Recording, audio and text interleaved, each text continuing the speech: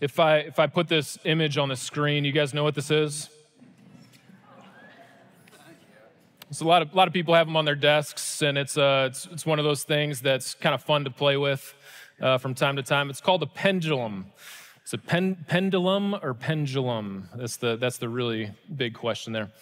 How many of you had parents that lived through the Great Depression? Show of hands. Grandparents that lived through. Grandma and Grandpa were from me here. Both my parents grew up poor up in Wisconsin, and having gone through a Great Depression and a World War, it just gave them a different outlook on life. All right, so one of the things that my dad taught me at a very early age was there's a big difference between things that you need and things that you want. All right, and they lived their life just differently than my family and than other people characteristically live their lives today. They lived at a time when it wasn't a consumer economy, it was an economy of scarcity.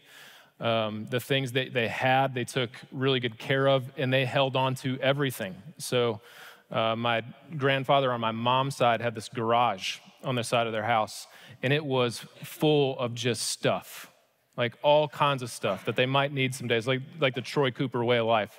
Doesn't throw anything out at all. We're gonna find a place. You never know when we're gonna need it, and we don't wanna go and have to buy something when we do need something. It was kind of the same on my dad's side too. They just didn't have much at all. They didn't buy anything. So when I grew up in my house, we were more financially well off than both of my parents were, but you wouldn't know it. My dad's biggest motivation was to make sure that the kids in the family had the opportunities that he wasn't afforded when he was our age. And so we didn't just go out and get snacks and buy stuff on a whim and anything like that. There was a lot of no's. Dad, can I have that? No. Mom, can I get that? No. Sorry, I don't have the money for it. And it was just a little bit of a different way of growing up. And so what happened was the pendulum started swinging. All right? So you guys grew up in poor families, poor parents. You grew up with a certain mentality. Now it's a different story. And so the pendulum swings over here. We can be a little bit more free with our possessions, with the things that we purchase, until something else comes along, and then we've got to tighten back up and the pendulum swings back. This morning, what I want to do is I want to talk about the pendulum swinging in terms of the doctrine of the Holy Spirit and really the history of the Holy Spirit. Of all theological topics, the one that you would look at and say, wow, the culture is really shifting drastically, and doctrinally, there's a different perspective on this. The doctrine of the Holy Spirit would probably be one of the strongest doctrines that has responded to the shifts in the culture. We're going to continue our sermon series through the Holy Spirit this morning. Last week, I talked about the mystery of the Holy Spirit. This week, what I'd like to talk about is the history of the doctrine of the Holy Spirit. We're going to talk a lot about people influences, the Pentecostal movement, Protestant liberalism, just different things like that. So just bear with me as we go. Like I said, this is going to be a little bit different this morning. Let's start with the early church in the patristic era. About 100 AD to 500 AD is the patristic era of the church fathers. And there really wasn't a whole lot that was discussed concerning the Holy Spirit. Augustine was the theologian of the Holy Spirit, wrote a book on love when he considered the relationship of the Holy Spirit to the other persons of the Godhead. Really, the early church was consumed with the relationship of the Holy Spirit to the Father and to the Son.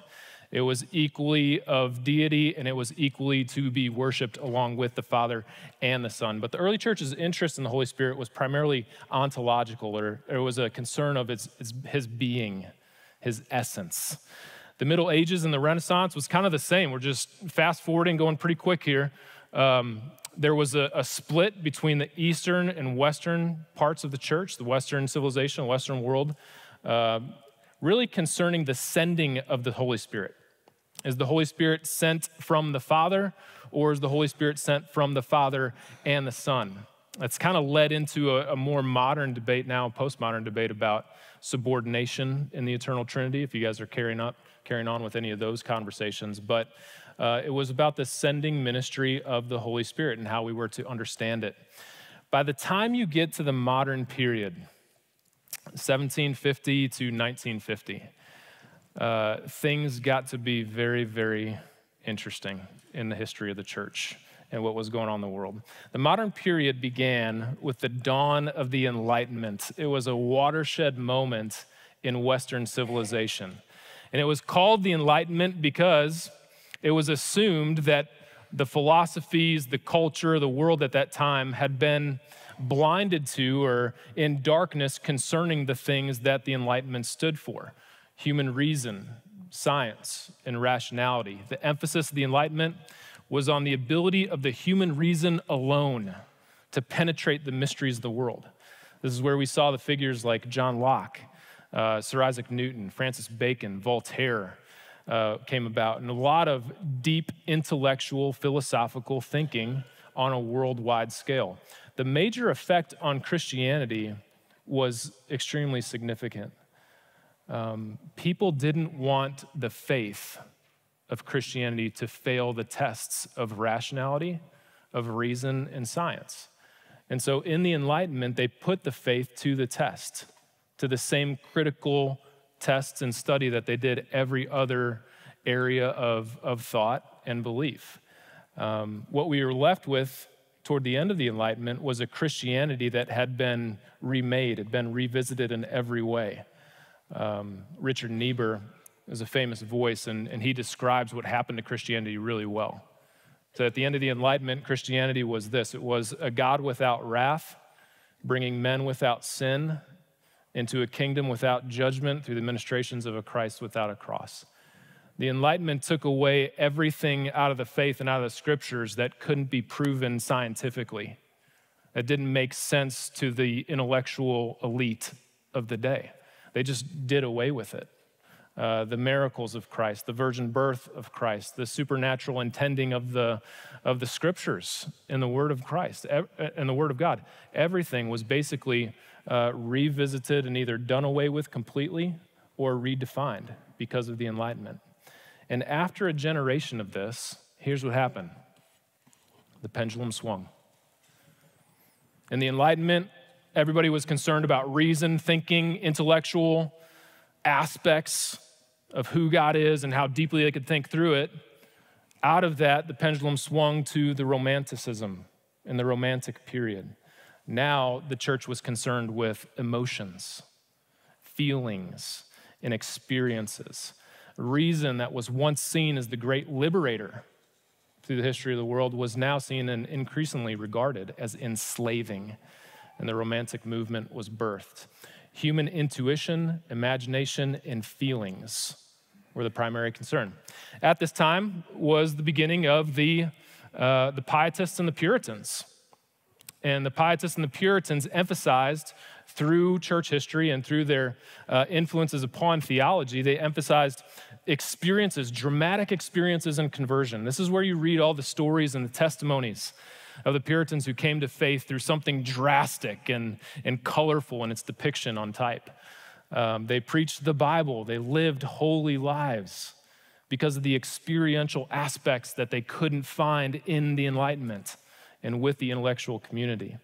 Just as the Enlightenment was an awakening, now the church had their own awakening. In fact, they had two of them, the first Great Awakening and the second Great Awakening.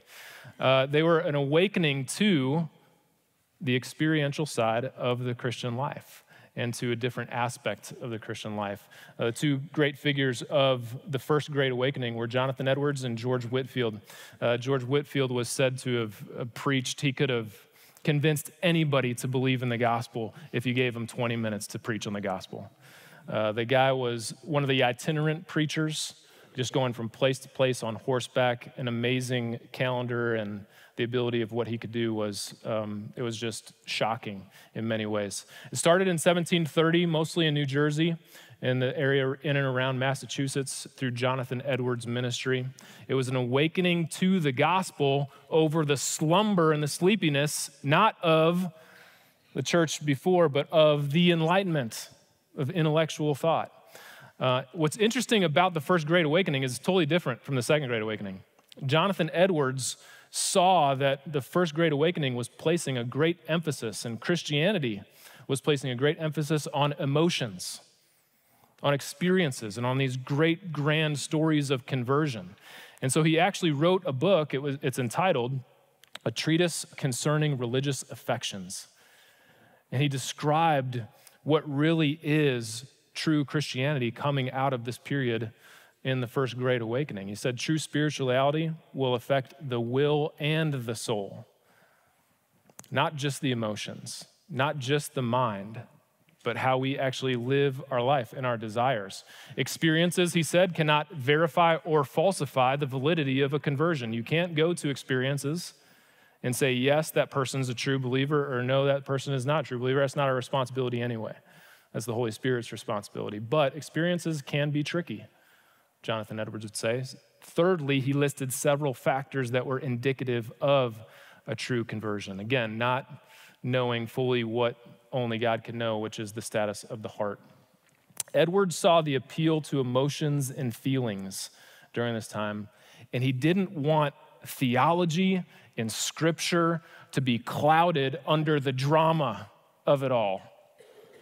He wanted to preserve the true teaching of the faith, and he was a pioneer in that effort. The Second Great Awakening couldn't have been more diametrically opposite than the first. If Jonathan Edwards, George Whitefield were the characters of the First Great Awakening, Charles Finney is the character of the Second Great Awakening.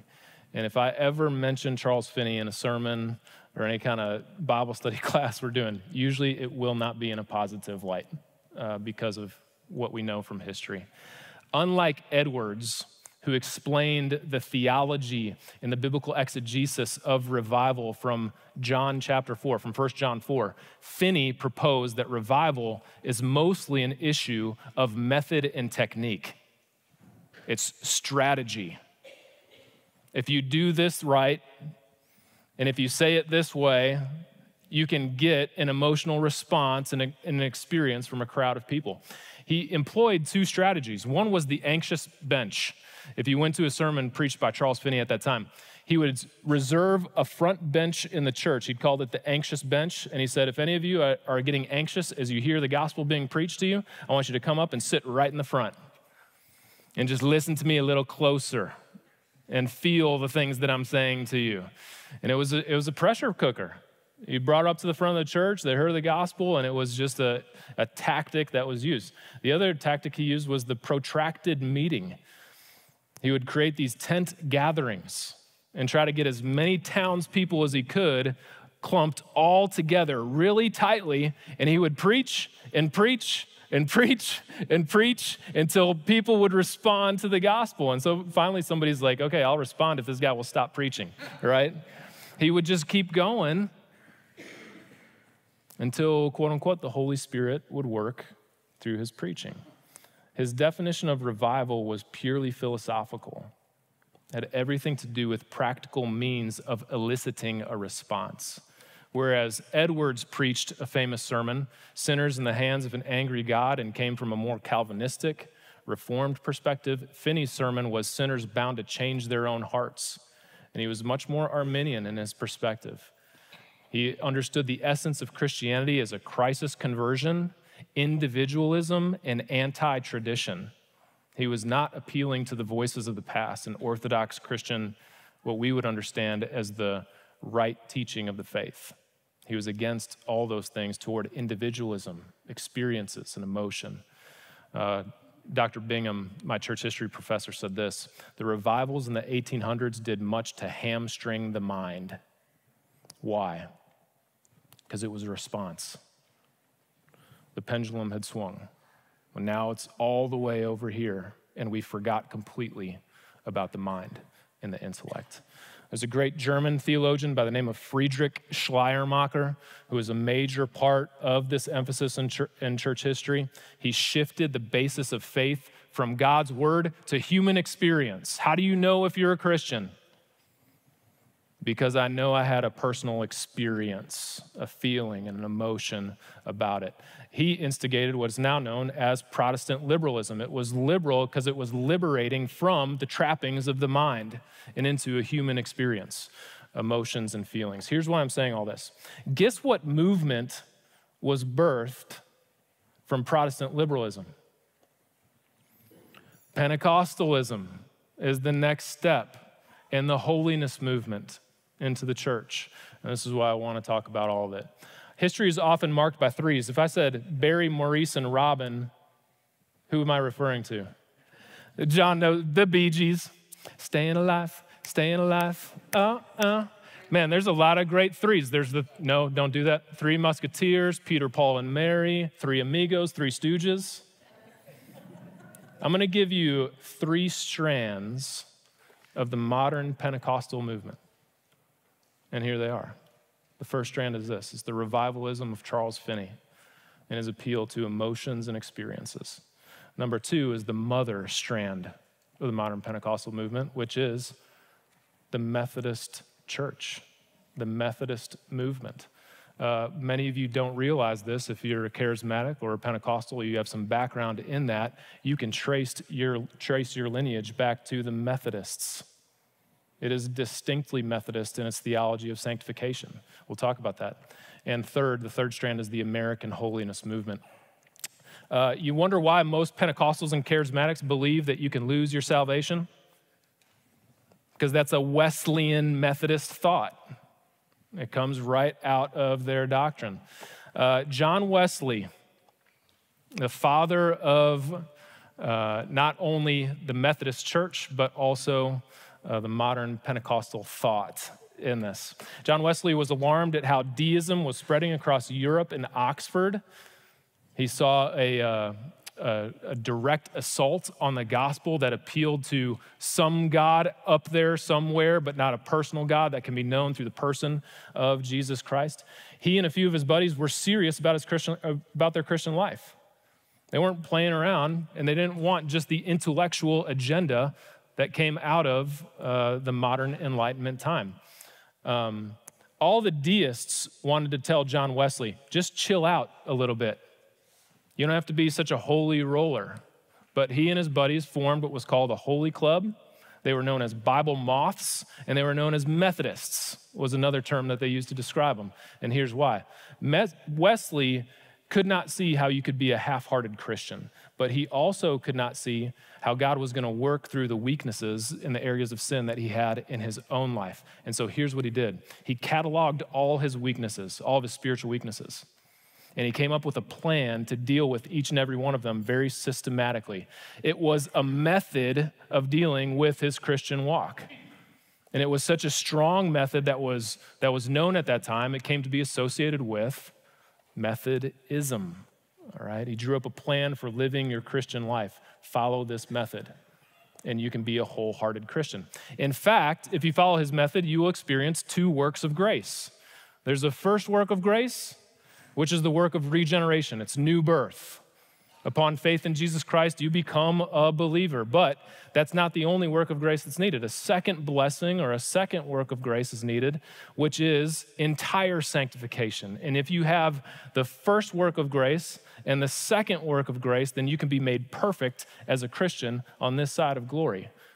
But if you've only had the first work of grace, you're not going to be perfected in your Christian walk. And that's how this theology of the first and second blessings or the first and second work of grace was formed. Wesley's Methodism appealed to two works of grace, and he applied those to the holy life and to holy living. It launched the third strand of the modern Pentecostal movement, which is the National Holiness Movement, also associated with the Keswicks, Christian Missionary Alliance, CMA. Any of you guys? This is rooted in the modern holiness movement that we have. And it all started with one guy that we know of.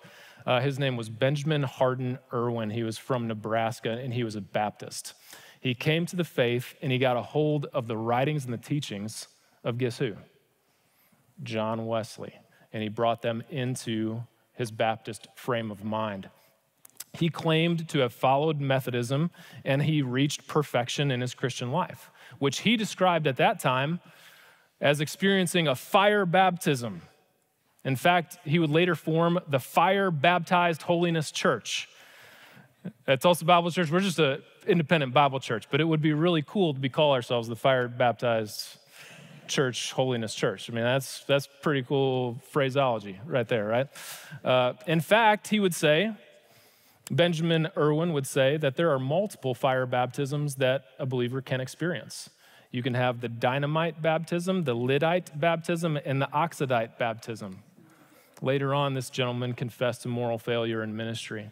The reason we know about Benjamin Irwin is because of one of his followers goes by the name of Charles Parham. Charles Parham was part of the National Holiness Movement. He was an evangelist in 1898 until he arrived in Topeka, Kansas, all right? Started the Bethel Bible Institute there, and he taught his students the sanctification of John Wesley with a little bit of a twist to it. Charles Parham was the first one to say that the second work of grace is this. It's the baptism of the Holy Spirit with the evidence of speaking in tongues. You guys want to know where that phraseology came from? It comes from this guy right here in Topeka, Kansas. January 1st, 1901 at 7 p.m., one of his students, Agnes Osmond, spoke in tongues in Topeka, Kansas. And it's the first historical evidence of that happening in a long swath. All through church history, from the time of the Bible being written until Agnes Osmond speaks in tongues, there are four historical documented references to speaking in tongues. All right? One of them is associated with the Montanist movement, which is a cult, which means there's three other references to it, and they're very cloudy references. We'll talk more about that. I don't want to get into it today. Mr. Parham took his ministry to Houston, created Houston Bible Institute, and one of his listeners was an African-American student named William J. Seymour. He couldn't sit in the classroom because he was African-American, so he listened to all the lectures in the hallway outside of the lecture hall. He moved to California to an address at 312 Azusa Street in Los Angeles, all right? Preached judgment, fire, and the wrath of God, and here's what happened. On April 18th, 1906, San Francisco experienced one of the deadliest earthquakes in the history of the United States. This was the earthquake that led to the invention of the Richter scale. Eventually, they claimed it was about 7.9. Here comes this guy, starts preaching, William J. Seymour, preaches judgment, fire, wrath of God, all authenticated by an earthquake, a very large and deadly earthquake. That's pretty good for ministry, if that happens to you, okay? He led a revival after that lasted 3.5 years. People getting saved, entirely sanctified, perfected in the Christian walk because they had the evidence of speaking in tongues. Parham himself arrived toward the end of that 3.5-year revival, and he repudiated what happened there as this, and I quote, extreme fanatic, a case of spiritual power prostituted by holy rollers and hypnotists. In fact, Benjamin Irwin, who first taught William J. Seymour and that association, he arrived at Azusa Street and the fire-baptized churches, and he said there really wasn't dynamite, oxidite baptisms. There really just was one spirit baptism with evidence of speaking in tongues. And so he reframed his theology after he showed up at 312 Azusa Street and saw what was happening there. There's all kinds of splinters, small groups that form out of this Pentecostal movement. Speaking in tongues, is there one blessing? Is there two blessings? Is there three works of grace? Three blessings in the Christian walk? Different sects and different interpretations of that are popping up everywhere. Nothing extremely big. One example is out of Hot Springs, Arkansas. Hot Springs, Arkansas said that there's not three works of grace and three blessings in entire sanctification. There's really only two. Baptism with speaking in tongues. That's where the Assemblies of God denomination forms, right out of Hot Springs, Arkansas, because of their specific interpretation of that. Others disagreed and went in a different direction. I want to show you just two more people, and then we'll look at Philippians, okay? Number one, there's a lady by the name of Amy Semple McPherson. I checked with the McPhersons, and they're not related this morning, okay? You guys know this lady? It's a pretty amazing story. Born in Canada, she was raised in the Holiness Church. She married Robert James Semple, who was an Irish missionary. Heard him preaching the gospel, joined up forces with him, and they went off to China on missions work. They both contracted malaria. The guy died. Amy didn't die. She came back. She remarries Harold McPherson. She leaves him to preach the gospel message. Later says, "Come, bring the kids and join me while I'm preaching the gospel on the road." He decides he'll go do it. Once he sees what she's doing and preaching on the road, he decides he wants to be the same kind of preacher and start the same kind of conferences. Eventually, they divorced. He moved back up to Rhode Island and took the kids with him. She creates a ministry in California, preaches to a tent gathering of 1,000 people, later built a temple for 3,500 people. And here's what Amy Semple McPherson did. She brought entertainment to the church. And it was really entertaining when you went to these services. She was known for riding into a service on a motorcycle, riding into a service on horseback. And there's images, if you go online and see her in these white gowns, just an amazing snapshot of what was happening in the church at that time through this philosophy. Through her church services, she employed artists, electricians, and carpenters. At one point in time, she rebuilt the stage set for every single sermon that she did when she was preaching the Bible. One service, she came in apparently on ropes, suspended on ropes. The entertainment value was very high. 1932, she married for the third time David Hutton, who was an actor and a musician. She falls, fractured her skull, goes to Europe to recuperate. Hutton does his acting music thing, which leads to divorce number 3. She got more famous for a while because for a while it was thought that she was kidnapped. For 3 months, she disappeared. She was gone. Everybody thought that she was kidnapped and she would never return. In she walks from Mexico, apparently, claims that she had amnesia. She finally made her way back to the church. Later on, it was discovered that she made it all up. She wasn't kidnapped. She went off and she had an affair with, guess who? Milton Berle. You guys know who I'm talking, some of you know who I'm talking about. Milton Berle. Not exactly a guy who's known for his holiness and upright standards of living that he would take for Scripture. Eventually, Amy Semple McPherson died of an overdose. Okay. Because of this, the church at large started to question Pentecostalism until a few guys arose in and around the area of Kansas City. One of those goes by the name of Oral Roberts. Okay, you guys have probably heard that name pretty well. Part of the Pentecostal Holiness Church, Oral Roberts was invited to start a church in Georgia, and it lasted less than a year. They brought Oral Roberts as the pastor there. The church, the Holiness Church, decided that they didn't want somebody who wasn't from Georgia, and so he came back ultimately to Oklahoma. He doesn't continue with Pentecostals. Instead, he decides he's going to start his own evangelical association. It's called the Oral Roberts Evangelical Association. And here's what he does. He starts sending mailings. He starts sending magazines, periodicals. He created America's Healing magazine. He does church emphasis with an emphasis on revival and faith healings. And he took to something that was catching the American culture in the hordes. In 1950, I say that there was 8,000 Americans that owned a television, the tube.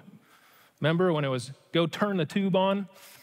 In 1960, it's something like 25 million Americans had a TV. The entertainment, the access to entertainment through the TV at this time was astounding, and it was catching fire. He said that a 900-foot Jesus appeared to him in a dream to build the City of Faith Medical and Research Building. 4 years later, that was 1977. 4 years later, 1981, that tower was built. There's a lot of question marks in his fundraising here, and I don't know Oral Roberts, and so I'm not gonna question his salvation or his heart on any of these things. I just wanna be careful with that. In Easter of 1987, he told the Dallas Convention Center that was gathered there together for a faith healing, and unless he raised enough money by the end of the year, the Lord told him that he was gonna die. In January the next year, he said unless he raised $8 million by March, God was gonna take him home. On his board of regents, there was a man by the name of Harry McNevin. He resigned in 1988, very concerned about the use of funds that was going through the Oral Roberts Evangelical Association. In 1989, the City of Faith Medical Center had to close its doors because it lost so much money. Roberts responded by selling his holiday home in Palm Springs, his holiday home in Beverly Hills, and 3 Mercedes to try to make up for it. And the reason why I'm telling you that is just not because it's not for me to decide if the guy's a true believer or not, okay? But just to have discernment, spiritual discernment in the Christian walk is an extremely important component. Even when the Lord and the Holy Spirit works through our emotions, which he does in our experiences, which he will do that, you can't divorce that from spiritual discernment and the gift of discernment that God gives to us. You guys know a little bit about a Methodist church downtown called Boston Avenue Methodist Church. Guess where Oral Roberts was a member? In 1968, he and his wife decide that they're gonna join the Methodist Church, even after a lot of the success he had as a faith healer in these big conferences. It was because the Methodist Church offered more leniency doctrinally for a bigger social engagement with people.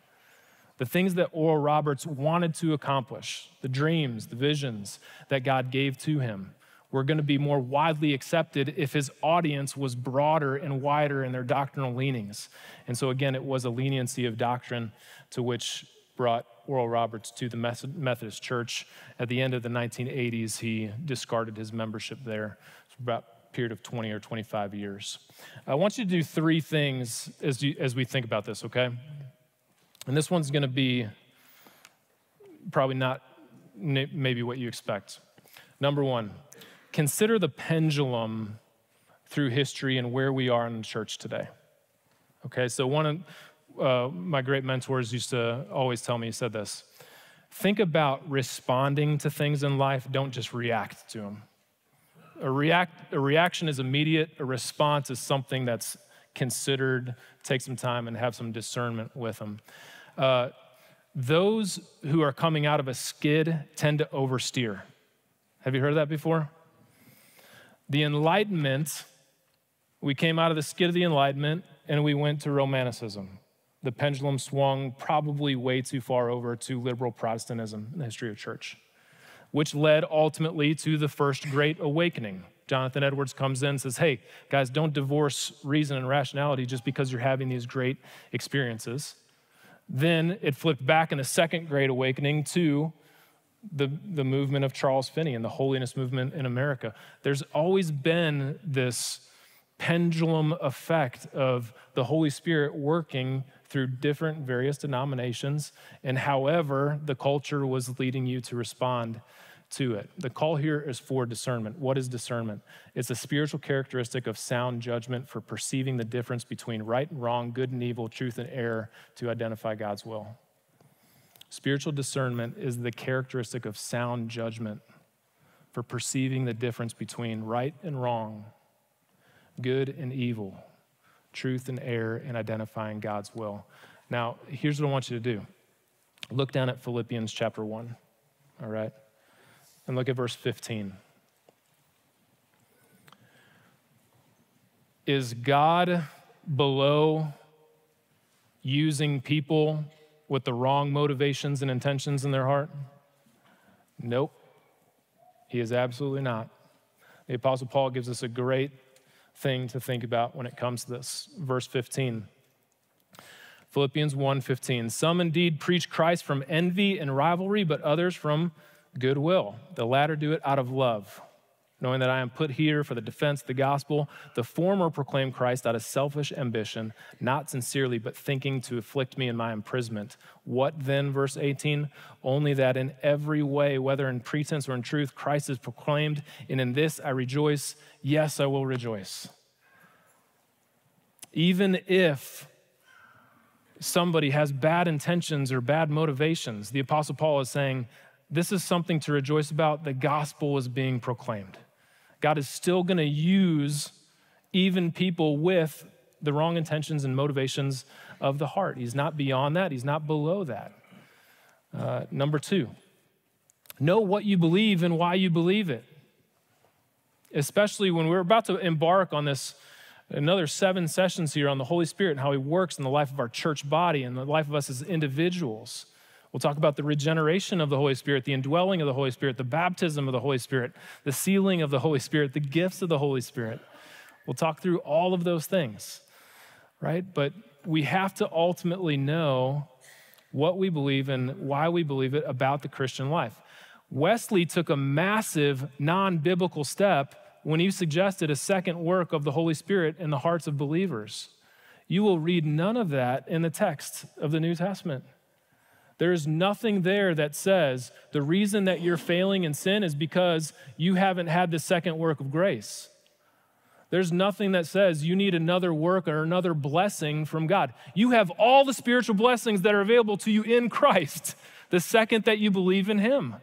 All that does is create comparisons with other people, arrogance, pride. Look at me, I'm more spiritual than you. I've had the second blessing. Phil hasn't had the second blessing. Come to my teaching through the men's study that they're doing. Don't come to Phil's teaching. You want to be blessed by somebody with the second blessing, you got to come to somebody who's had the second blessing. It is so wrong. And the reason why I get a little upset about this is because I do the cleanup work. And to tell somebody that's just been in the faith movement, Edwin can tell you exactly what I'm talking about. I've been crushed because everybody's telling me the reason that I'm not healed of cancer, the reason I'm not healed of this sickness, because I don't have enough faith, or I haven't had the second blessing. And then here we do come along and tell people, let's look into Scripture. I'm so sorry. It's not there in Scripture. Attaining perfection in your walk with Christ on this side of glory is patently impossible. It is not something that you will ever reach on this side of glory. That's the glory of death. In the blessing of death, God removes all the remaining fleshly issues that are inside of us because of our temporary sinful nature and gives us a perfect holy body to be with him forever. We will be like the resurrected Christ, Philippians 3:20 and 21, as our bodies are transformed to be likened unto his transformed body in glory. And that is yet something that is future. Who is more spiritual than whom? That is not a question that builds healthy Christian communities. We all need Jesus desperately, no matter where we are. That's the statement that builds healthy Christian community. The ground is level at the foot of the cross. Every one of us is one decision away from a Bathsheba incident, from a train wreck in our spiritual lives. None of us are above sin. All of us are susceptible to it. We got to know what you believe and why you believe it about the baptism of the Holy Spirit. And let me just say this. Be very careful about developing doctrine from the book of Acts. Acts is a transitional book. Jesus has ascended into heaven 50 days after the resurrection, day of Pentecost. He ascends into heaven, and then the church begins from Acts chapter 2 onward. Acts chapter 2 is the very beginning of the church, and what you're going to see there is the Holy Spirit coming to believers in different ways. In Acts chapter 2, they are mainly gathered together from different tribes, Jewish people. And here's how the Holy Spirit descends. They repent and they are baptized. Peter says, and you will receive the Holy Spirit. Acts chapter 2, verse 38. Acts chapter 8, it's totally different. Acts chapter 8, you're dealing with Samaritans. Faith comes from the laying on of hands of the disciples. in that situation. It's faith plus the laying on of hands, then the Holy Spirit is received. Acts chapter 10, it's different than Acts chapter 2 and Acts chapter 8.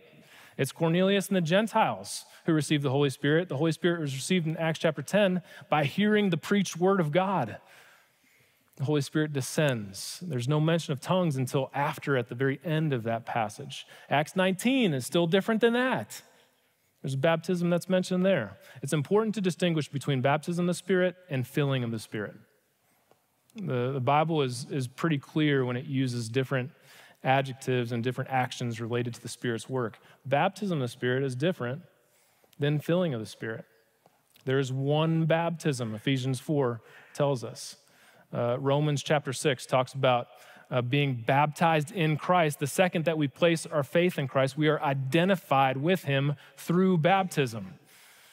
The question you ask when you come to words of baptism in the New Testament is not, is this spirit baptism? Is it not spirit baptism? It's, is this water baptism or is it spirit baptism, physical water baptism?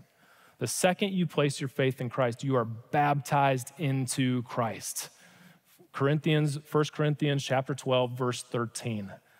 All the other ones in Acts are descriptive. 1 Corinthians 12, 13 is prescriptive of the Holy Spirit and how he works through baptism. All right, and we're going to take the Lord's Supper as well as part of understanding, again, what took place the second that we placed our faith in Christ. Guys, there's so much more that I want to say here. TBC